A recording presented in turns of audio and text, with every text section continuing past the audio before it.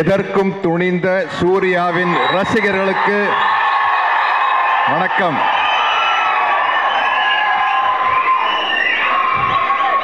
எதற்கும் துணிந்தவனுடைய ரசிகர்கள் அப்படித்தான் இருப்பாங்க.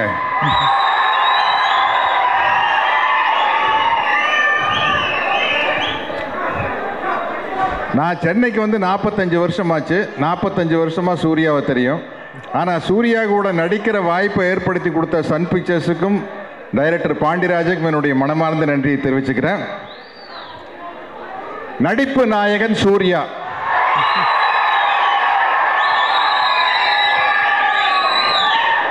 யாரோ பட்டம் கொடுக்கறது முக்கியம் இல்லைங்க. இப்படி ஒரு அழகான ஹீரோயின் பட்டம் கொடுத்துருக்குதுல்ல.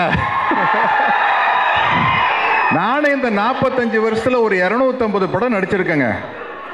எல்லாரும் கூட எல்லா ஹீரோ கூடயும் நடிச்சிருக்கேன். இது வரைக்கும் ஒரு ஹீரோக்கு ஹீரோயின் பட்டம் கொடுத்து இதுதாங்க ஃபர்ஸ்ட் டைம். இல்லை, இப்படி ஒரு அழகான ஹீரோவை பார்த்தா எல்லாருக்கும் ஒரு பட்டம் கொடுக்கலான்னு தான் தோணும். நானும் ஒரு 100 படத்துல ஹீரோவை நடிச்சிருக்கிறேன். கிட்டத்தட்ட 25 ஹீரோயின் கூட நடிச்சிருக்கிறேங்க. ஒரு ஆள் ஒரு பட்டம் கொடுக்கல.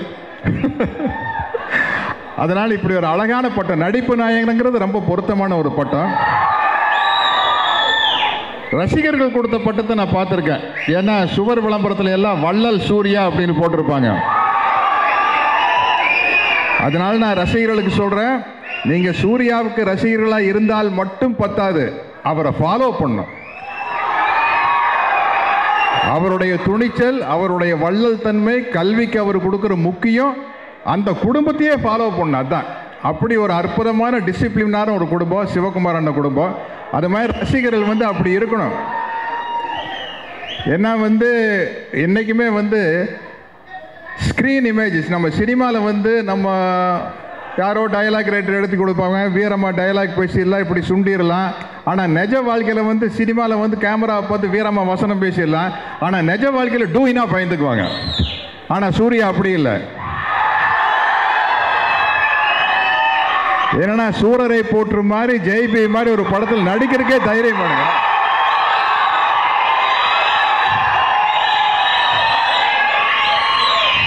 ஜெய்பிங்கிறது எப்படி ஒரு படைப்பு யோசிச்சு பாருங்க.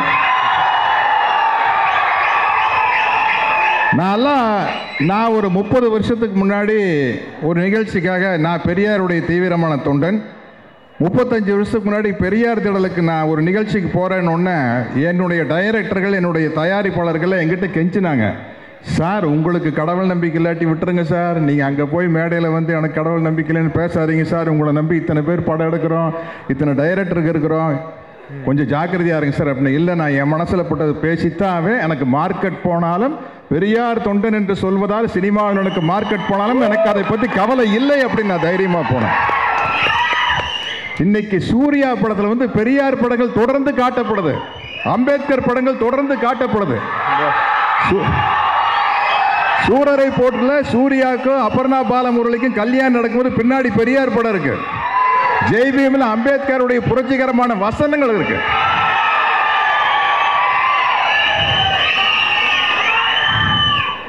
என்ன பிரியா போங்க, நீ மட்டும்தான் நடிப்பு நாயகன் பட்டம் கொடுப்பியா?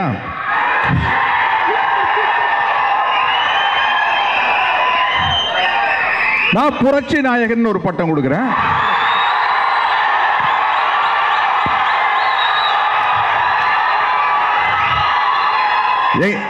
எங்க வீட்டு பிள்ளைக்கு நீ ஒரு பட்டம் கொடுக்கல, நாங்க பார்த்துட்டு சும்மா இருப்போமா?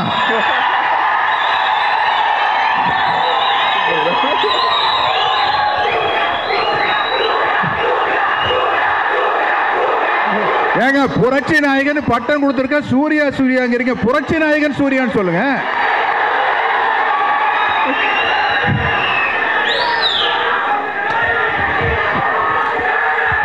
இல்ல, என்னைக்குமே ஒரு நடிகன் வந்து திரையில இருக்கிற இமேஜ பர்சனல் லைஃப்ல கடைப்பிடிக்கிறது ரொம்ப முக்கியங்க. என்னுடைய நடிகர், என்னுடைய அன்பார்ந்த நடிகர், புரட்சி தலைவர், மக்கள் தலைவர் பொன்மனச்செம்மல் எம்ஜிஆர் அவர்கள் அதைத்தான் செஞ்சாரு. ஸ்கிரீன்ல என்ன எம்ஜிஆர் பாக்குறீங்களோ அதான் ரியல் லைஃப்ல எம்ஜிஆர். அங்க அள்ளி கொடுக்கிற வள்ளல் மாதிரி நடிச்சாருன்னா ரியல் லைஃப்ல அள்ளி கொடுக்கிற வள்ளலா நடிப்பாரு. அங்க புரட்சி வசனங்கள் பேசினா சமூகத்திலே புரட்சி வசனங்கள் பேசுவாரு. அங்க சமூகத்துக்காக குரல் கொடுத்தா ரியல் லைஃப்லயும் சமூகத்துக்காக குரல் கொடுப்பாரு. அப்படி ஒரு நடிகர் தான் என்னுடைய அன்பு தம்பி சூர்யா.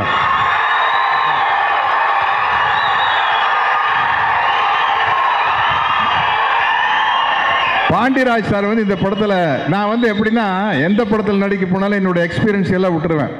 ஒரு சின்ன குழந்தை நட்சத்திரம் மாதிரி டைரக்டர்கிட்ட ஓடி ஓடி கேட்பேன், சார் ஒரு லைசன்ஸ் கொடுங்க சார், ஒரு என்எஃப்சி கொடுங்க சார், ஒரு 2 வார்த்தை சேர்த்து பேசிக்கிறேன் சார். அப்படி பேசி பேசி தான் நம்ம வாழ்க்கையில் முன்னுக்கு வந்துவேன். தகடுன்னு டைலாக் எழுதியிருப்பாங்க, அங்கே போய் சார் 2 தடவை சொல்லிக்க சார், தகடுங்கண்ணே தகடு தகடு அப்படிங்கிறது. அப்படி பாண்டிராஜன் சார் எனக்கு நிறைய லைசன்ஸ் கொடுத்துருக்காரு. இந்த படத்தில் நிறைய லைசன்ஸ் கொடுத்துருக்காரு. அவ்வளோ ஒரு இன்ட்ரெஸ்டிங்கான ஒரு டீம் இது. இளவரசன் சார், MS பாஸ்கர் சார், நாங்கள் பேசி சிரித்து கூத்தடிச்சது எல்லாம் இங்கே சொல்ல முடியாது. ஏன்னா அது ரொம்ப சின்ன புள்ளத்தனமாக பேசி சிரிச்சிருக்கோம். அது சூரிய கூட நான் அடித்தது ஜோக்கு வந்து சூரியோட காதில் போய் போய் சொல்லுவேன். ஏன்னா நான் எல்லா செட்டிலையும் வந்து என் வயசை மறந்து அந்த வயசுக்கு தகுந்த மாதிரி மாறிடுவேன். மாறி வந்து எல்லாம் நம்ம என்னென்னமோ ஃப்ளாஷ்பேக் எல்லாம் இருக்குமில்ல, அதெல்லாம் சூரி காதில் போய் சொல்லுவேன். வேற நடிகர்கிட்ட எல்லாம் சொல்லுவேன். 2 நடிகர்கிட்ட தானே இது பேச முடியாது. ஒன்று சூர்யா, இன்னொன்று கார்த்தி. ஏன்னா நம்மளை மாமான ஒரு உயர்ந்த ஸ்தானத்தில் வச்சுக்கிறாங்க அங்கே போய். ஆனால் என்னென்னா எனக்கு பல விஷயங்கள் வந்து இந்த படத்தில் 45 வருஷமாக சூர்யாவை தெரிஞ்சாலும் கூட சேர்ந்தாப்பில் ஒரு மாதம் டைம் பண்ணணும்னு இதுதான். இல்லாட்டி ஏதோ வாரத்துக்கு ஒருக்கா வீட்டுக்கு போவேன், அப்போ 10 நாளைக்கு ஒரு தடவை போவேன், மாதத்துக்கு ஒரு தடவை சந்திப்போம். என்னென்னா நிறைய டிப்ஸ் கிடச்சிது சூர்யாகிட்ட. நாங்கள்லாம் டைம் பார்த்துக்கலாங்க, நீங்கள் இங்கிதமே வேண்டாம் சார் அப்படின்ட்டிங்கன்னா போயிடுவேன். என்ன சொல்லியிருக்காங்க கொஞ்சம் ஒரு 10 நிமிஷத்துக்கு வண்டி இழுக்கணும்ட்டு. நாங்கள்லாம் ஒரு குத்து மதிப்பை எக்ஸசைஸ் பண்ணுவாங்க. என்னை பொறுத்த வரைக்கும் தினம் ஒரு 100 புஷ்அப்ஸ் 15 நிமிஷத்தில் போட்டுருவேன். சந்தேகம் இருந்தால் இங்கேயே போட்டு காட்டுவேன். 15 நிமிஷத்தில் 20 100 புஷ்அப்ஸ் போட்டுருவேன். சூர்யா கிட்ட தான் கேட்டேன், சூர்யா கொஞ்சம் பாரு, ஏன்னா இந்த புஷ்அப்ஸ் அடிக்கல இல்லை புஷ்அப்ஸ் போடலைங்க, பாடி ஸ்ட்ரெயிட்டாக இருக்குண்ணா. இப்படி வச்சுட்டு புஷ்அப்ஸ் போடுறது, இப்படி வச்சுட்டு போடுறது அதெல்லாம் பண்ணக்கூடாது. ஸ்ட்ரெயிட்டாக டிப்ஸ் அடித்தோம்னா தான் சூர்யா கிட்ட கேட்டு அதில் பலவிதமான புஷ்அப்ஸ் சூர்யா எனக்கு சொல்லி கொடுத்தாப்புல. ரொம்ப உபயோகமாக இருந்தது. ஏன்னா நம்மளாம் குத்து மதிப்பை எக்ஸசைஸ் பண்ணுற ஆளுங்க, சூர்யா மாதிரி ஆளுங்க வந்து ரொம்ப டெக்னிக்கலாக பண்ணுற ஆளுங்க. இல்லை உண்மையாக தான். அப்படி ஒரு நல்ல விஷயம் இந்த படத்தில் வந்து சொல்லி நிறையா சிரிச்சுட்டு போகலாம். எனக்கு என்னென்னா சன் பிக்சர்ஸ், சன் டிவியில் வந்து எனக்கு பூமாலையிலேருந்து பழக்கம். நான் வந்து அவங்க பூமாலைன்னு ஒரு பத்திரிக்கை நடத்தினப்போ அதுலேயே நான் பேட்டி கொடுத்துருக்கேன். அந்த அளவுக்கு பழக்கம். அந்த குடும்பமே எனக்கு ரொம்ப பழக்கம். ஏன்னா பாலைவன ரோஜாக்கள்னு கலைஞர் வசனத்தில், கதை வசனத்தில் ஒரு படம் நடித்தேன். அதில் ஐயா முரசொலிமாறன் ஐயா வீடு தான் கதைப்படி என் வீடு. ஏன்னா டெய்லி அங்கே தான் ஷூட்டிங்கு. அப்போ இருந்து எனக்கு நெருக்கமான பழக்கம் இந்த டீம் கூட. அப்புறம் வந்து இந்த மேடையை பார்த்தோன்னே எனக்கு ஒரு புது முடிவு வந்தது. ஒரு வில்லன் அப்படின்னா Vinay, hats off to you. ஏன்னா ஒரு வில்லன் இல்லை, எனக்கு அப்படியே ஃப்ளாஷ்பேக் ஞாபகம் வருதுங்க. ஒரு வில்லன் ஸ்டேஜுக்கு வந்தால் ரசிகர்கள் வந்து அந்த வசனத்தை பேசி காட்ட சொல்லணும். அதுதான் ஒரு வில்லனுக்கு பெருமை. நான் மிஸ்டர் பாரத் நடிகல படத்தில் நடித்து முடிச்சு அந்த படத்தினுடைய 100ஆவது நாள் விழா நான் மேடைக்கு வந்தோன்னே இதே மாதிரி ரசிகர்கள் வந்து என்னம்மா கண்ணு சௌக்கியமா சொல்லி காட்டு அப்படின்னாங்க. 24 மணி நேரத்தினுடைய வெற்றி விழாவுக்கு வந்தப்போ அங்கிருந்து கத்துனாங்க, என் கேரக்டரையே புரிஞ்சுக்க மாட்டேங்கிறியா, சொல்லி காட்டுங்க சார். நாங்கள் காக்கி சட்டை ஃபங்க்ஷனுக்கு வந்தப்போ சார் ஒரு வாட்டி அங்கேருந்து கட்டினாங்க, தகடு தகடு தகடு தகுனாங்க, தகடு தகடுன்னு சொல்லி காட்டினா. அது மாதிரி வினய் இந்த படத்தில் பேசுகிற டைலாக் பேசி காட்ட சொல்கிறாங்க பாருங்க. வினய் அதான் வினய் ஒரு வில்லனுக்கு சக்ஸஸ் இல்லை. ஏன்னா ஹீரோக்கு என்ன வசதினா, ஏன்னா நான் 100 படத்தில் ஹீரோவை நடித்து 75 படத்தில் வில்லனாக நடிச்சுக்கிறேன். இப்போ நல்ல அப்பாவாக நடிச்சிட்டு இருக்கிறேன். அதான் அது ரொம்ப கொஞ்சம் போரு தாங்க அது நல்லா அப்பாங்கிறது. என்னன்னா ஒரு ஹீரோக்கு வந்து கிளாப்ஸ் வர மாதிரி சீக்வன்ஸே அமையும். டைரக்டருக்கு என்ன பண்ணுவாங்கன்னா ஒரு அக்கிரமம் நடக்கும். அந்த அக்கிரமம் நடக்கல எப்படா ஹீரோ வருவாங்கன்னு ஒரு பில்டப் இருக்கும். ஒரு புயல் அடிக்கும், காத்தடிக்கும், டங் ஒரு கால் வரும், டங் இன்னொரு கால் வரும். அதுலேயே கைதட்டலான்னு தோணிடும். மியூசிக் இமான் சார் மாதிரி மியூசிக் போட்டு அப்படின்னா கண்டிப்பாக கைதட்டிடுவாங்க. ஆனால் வில்லன் வந்து பாவங்க, அவன் சொந்த உழைப்புலேயே கையெழுத்துவாங்க, கையெழுத்தல் வாங்கணும். அவனா வந்து எதையாச்சும் நடிச்சு அவனா நடிக்கணும் இல்லையா? வந்தா சுட்டா ரிப்பீட், வந்தா சுட்டா ரிப்பீட். ரொம்ப மெனக்கடனுங்க. நாயா பேயா அலைஞ்சாட்டாங்கப்பா ஒரு வில்லனுக்கு. ஒரு பாவப்பட்ட பிராணிங்க அவன். கைதட்டல் வாங்க முடியும். ஹீரோக்கு அப்படி இல்லை, ஃபுல் பில்டப் இருக்கும்ல. ஹீரோயின் வேற பாடுவாப்பில், ஹீரோவை பார்த்து உன்ன மாதிரி அழகனே இல்லை இந்த உலகத்தில் அப்படின்னு பண்ண ஆட்டோமேட்டிக்காக கைதட்டுவாங்கல்ல. அதனால இப்போ இந்த வினைக்கு வந்த கைதட்டல் பார்த்தோன்னா நம்மளுக்கு ஒரு லைட்டாக ஒரு ஆசை வந்துருச்சு. ஆகவே இந்த சன் பிக்சர்ஸ் மேடையில் சூர்யாவின் ரசிகர்களுக்கு முன்னால் ஒரு சின்ன அறிவிப்பு. மீண்டும் சரியான வில்லன் கதாபாத்திரம் அமைந்தால் மீண்டும் நான் வில்லனாக நடிக்க தயாராக இருக்கிறேன். ஏன்னா ஒரு தலைமுறைக்கே வில்லன் சத்யராஜ் தெரியாம போயிடும். அநியாயம் பண்ண ஆளுங்க நான். இப்படி எப்படி இல்லை, வில்லனா நடிக்கல. அது நம்ம ஏஜ் குரூப்புக்கு தெரியும். அப்போ பயங்கர ஸ்கோரு, ஒரு ட்ரெண்ட் செட்டராக இருந்தவை இப்போ ரொம்ப நல்லா அப்பா வாக்கி என்னை சார் அவர் தங்கமான மனுஷன் சார் அப்படிங்கிற மாதிரி ஆகிப்போச்சு.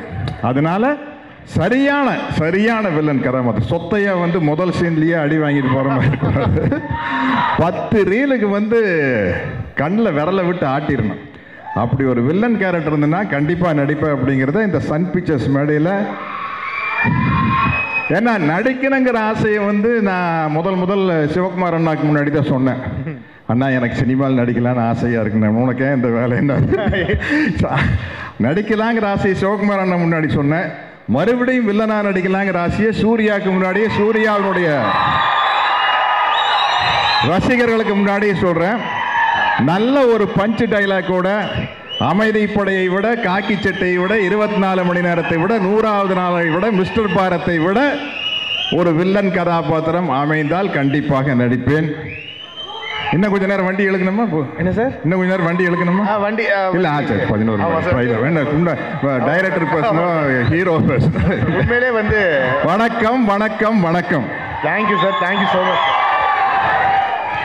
ஐயோ, அந்த ப்ரொடக்ஷன் டீமுக்கெல்லாம் ரொம்ப நன்றிங்க. நம்ம production manager Suresh sir, Jagan sir தான் இந்த ஒரு எல்லாத்தினுடைய லகான அவர் கையில் தான் இருக்குது. நம்ம டைரக்டரை விட அவருக்கு தான் ரொம்ப மரியாதை கொடுப்பேன். ஜெகன் சார் கொஞ்சம் இந்த டேட் எல்லாம் கொஞ்சம் அட்ஜஸ்ட் பண்ணி கொடுங்க அப்படின்னு சொல்லிட்டு இந்த என்டையர் டீமுக்கு என்னுடைய நன்றியை சொல்லிக்கிறேன். வாழ்த்துக்கள். வெறித்தனமாக இருக்கிறாங்க சூர்யா ரசிகர்கள். ஒரு 3 நாளைக்கு அந்த ரோட்டு பக்கமே போக முடியாதுன்னு நினைக்கிறேன். தியேட்டர் பக்கம் இல்லை, ரோட்டு பக்கமே போக முடியாது.